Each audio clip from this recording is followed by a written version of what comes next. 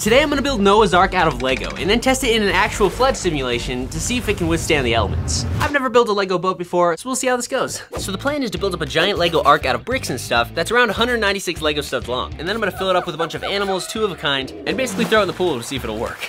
So we'll grab some base plates and lay them out so we can start building this thing up. I'm gonna try and make this arc as realistic as I can, but I am ignoring the 300 cubits. I'm not transitioning that to Lego scale because then this thing would have to be like 9 feet long. But now, we need to start laying out the design for the very bottom of the ship. And I have an idea I'm gonna integrate later on how to keep the water out so this thing will actually float. I think what I'm gonna do is build a plate layer all the way across to make it really strong. All right, now that we got the main thing in place, we need to add a layer up and then out. And we basically do that all the way around.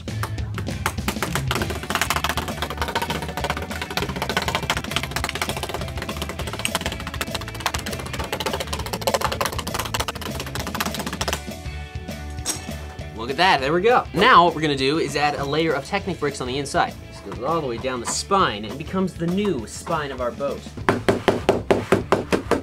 Notice how it sticks out vertical? That means it's strong.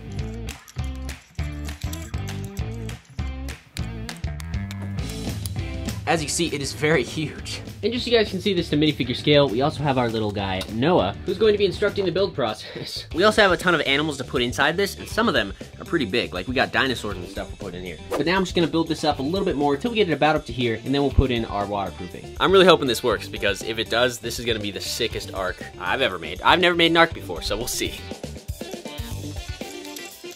So what I've been doing is basically making a plate. I had to use 6x6 plates here, because it needs to come out that far on this first one. So now we lock it across here, and then we'll have to lock everything in to these braces. It's going really good.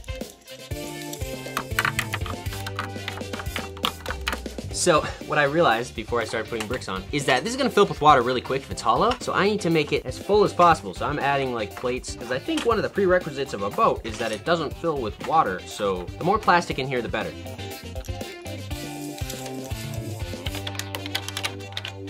So what I'm doing now is I'm putting extra stability on the front of the boat because, as you can see, it's not very sturdy. And I really don't want that breaking apart while it's in the water because that would wreck the entire thing. So thinking ahead is good. And on the front of these, I'm just moving the bricks up and out so that we get kind of the curved shape. It's not just all square and blocky and stuff. We're actually making it curved. But yeah, it is really, really coming along. It's huge. So as you can see, we've come a very long way on this ark. The problem, however, is that the edges are starting to bow out, so I need to get recertifying pieces in there ASAP, which means now we can actually install our layer of plastic, or saran wrap, to actually keep it waterproof. Now I think this will work really, really well. I think it'll stop enough water from getting in to where it'll float. And now we just pat this down and put the recertifying layer on the inside. I don't know if this will work, but it's worth a shot because I want this thing to actually float. Look at how much more sturdy this side is compared to this side. Okay, so it is day 2, and as you can see, we have most of the covering on the plastic. And I actually went back and read the Bible, and apparently there's 3 layers to the ark. The upper decks, the lower deck, and then the middle deck. Which means we gotta start lower than I thought, with the lower deck down here. Let's take some bricks in tan, and then I'm just gonna put these across the entire floor so that we can start building the enclosures down here. So we're just continuing to build up these side areas. Literally so many bricks. I don't know how many bricks this is gonna be, but probably around 8 to 10,000 because there's so many layers of different things. This is one of the biggest things I've built so far. And I think for the enclosures or stables, we'll just do a line of 1x1 bricks. And on top of that, we just use a bunch of 1x4 bricks. Boom, check it out. There's 2 enclosures right there. And then we just gotta do them all the way around here. And then for the animals, we have a bunch of them here. We start assembling them and putting them on the bottom layer. Starting with this T-Rex. And you may be wondering, how come there's only 1 T-Rex? Actually, there's 2. There's a little baby T-Rex right there. And that's kind of how I cheated for some of these. I bought the baby versions, because it'd be really hard to fit 2 adult versions of some of these creatures. But now that we got the T-Rex here, we can add water and food and start putting in the next ones. Don't ask me how they fed the T-Rex. Not for me to know, I guess, because I have no idea. We can add our sheep. We got some penguins. We can add our leopards, lions, triceratops. We got a couple Bambis, and we got some alligators here. And since we got some big cats, we'll add some tiny cats. And there we go, we have the first level down with all the animals in place. And now that we got the first level in place, we need to actually build up plates on top of this so we can put on the next level. Put this right here.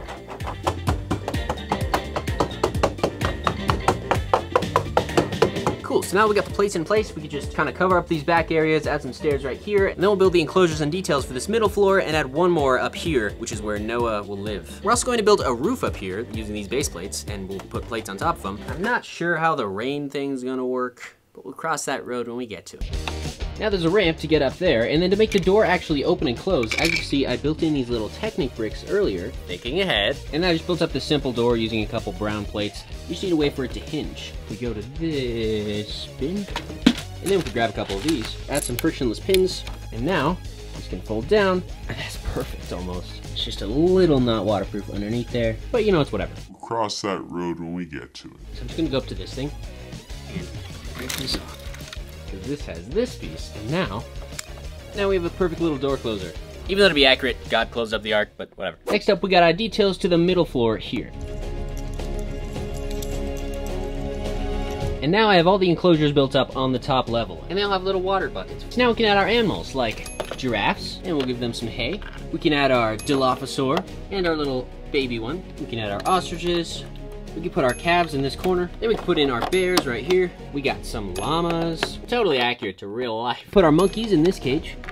And we can put our elephants in this big one right here. We also have our horses and the dogs. Then we can add our squirrels and our chickens.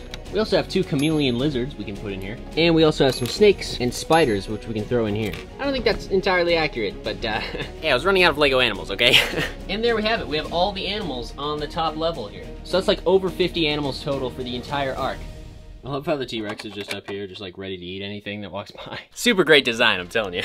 Over 12 hours we spent building this thing. It's absolutely huge, and I am so nervous that it's just not gonna float, and it's gonna topple over.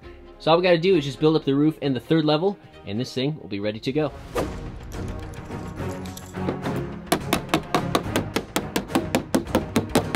And now, as you can see, we have this plastic under this here, so the water will not leak out. However, we should add a couple little exit ports for the water so it can roll off. So I moved the ark off the table real quick because we need to build the roof. And since the roof has to be so big, my thought is we use base plates as a base and then put a layer of saran wrap in between and put our layer of brown plates so it looks like it's wood. Hopefully we have enough brown plates. So I'm going through all my plates picking out the colors I could use because I actually ran out of large plates and I need to build a whole roof and a whole upper level of this thing, so that's not good. To actually avoid moments like this, you can check out this video's sponsor, Krazy Kai's Bricklink store, because they have a ton of Lego parts in stock. They have really great customer service and they ship fast. I really like them. Check them out using the first link in the description so you can avoid scenarios like this. I'm not kidding. I actually am not sure how I'm going to do this with just these parts. Put our saran wrap over the top like this. We don't want a bunch of water getting in there. And then connect both sections of the roof on top of this. We use some of these little hinges and just put them up here.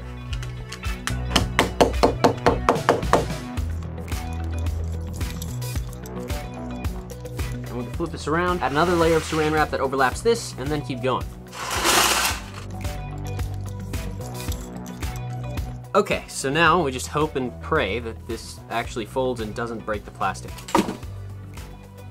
That's basically it. And this will just sit right on top of the ark as the roof. All right, here we go. Thank you. You're welcome. This thing's so heavy. All right, now to build the top deck. I've left a little bit of this saran wrap here because my plan is to build up a few layers of brick and then fold it over and cut it off. That way, any water that goes this way won't go through the wall. All the walls have leaks, so I have to work through that. First, we just gotta build up 2 walls on the sides so that they can hold the roof in place. For the 3rd deck, we're just gonna take some 16x16 plates and build a long thing across here on top of some pillars. And then we will build a bridge that will go all the way up here and all the way across to the other door. Last step is just to build up Noah's quarters on top.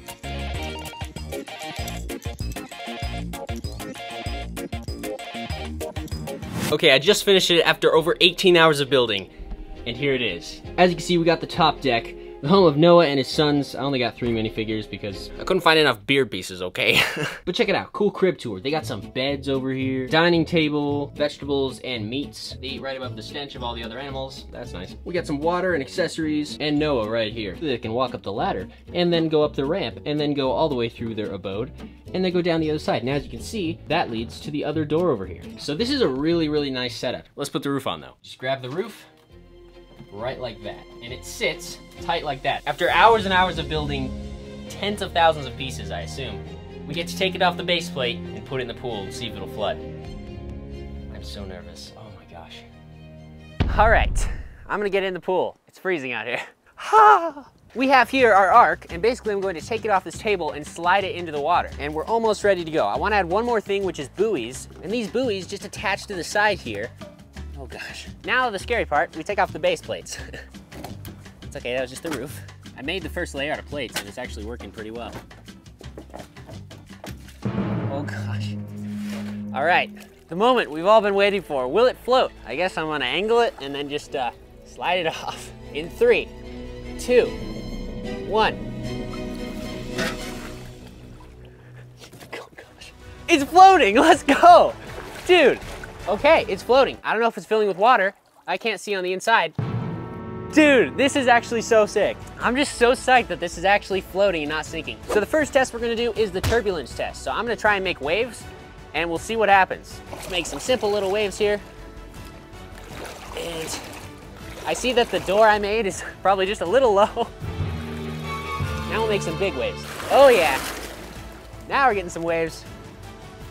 There is water in the ark. Probably from the door, to be honest.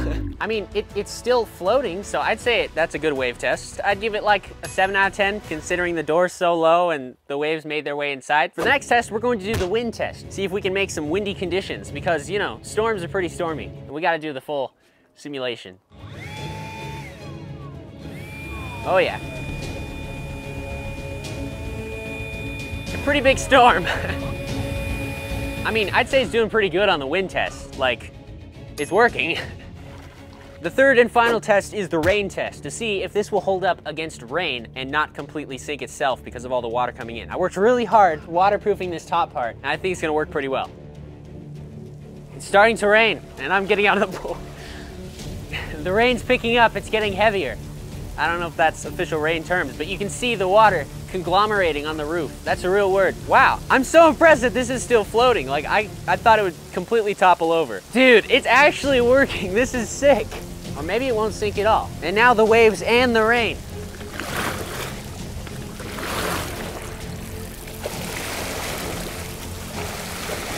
I'd say that that's an absolute win. Dude, really? I didn't even need those. Let's go. Man, it's not tipping over. We built an ark. I think the animals survived too. Let's give it a check here.